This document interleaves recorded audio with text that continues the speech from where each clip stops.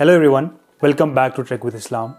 So today I'm going to review a book that I've recently completed, that is Think and Grow Rich by Napoleon Hill.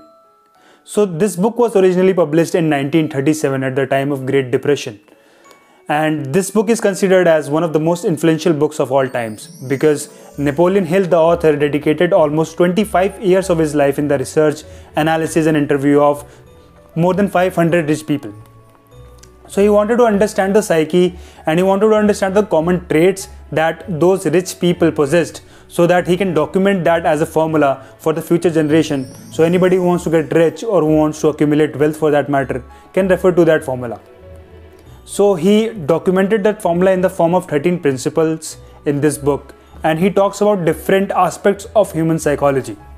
So he talks about the desire, the autosuggestions, subconscious mind, the brain, fear, death and sexual transmutations.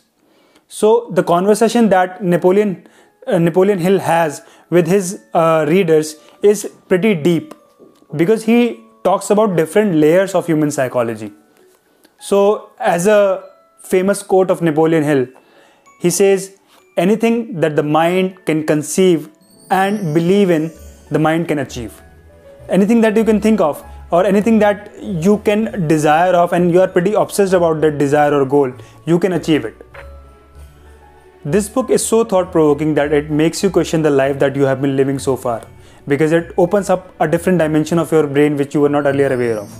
So even if this book was originally published in 1937, this book is still relevant in today's times and it is going to be relevant for years to come because the kind of conversation that Napoleon Hill has with his readers tells us that he is a visionary and he knew that thoughts, subconscious mind and the brain can be used as a great tool to become rich and accumulate wealth. So I highly recommend you guys to read this one, and I'm going to read it second time in another couple of weeks because I think the conversation which is there in this book is so deep that there are multiple layers to it, and every time I'm going to read it, I will find something new in it.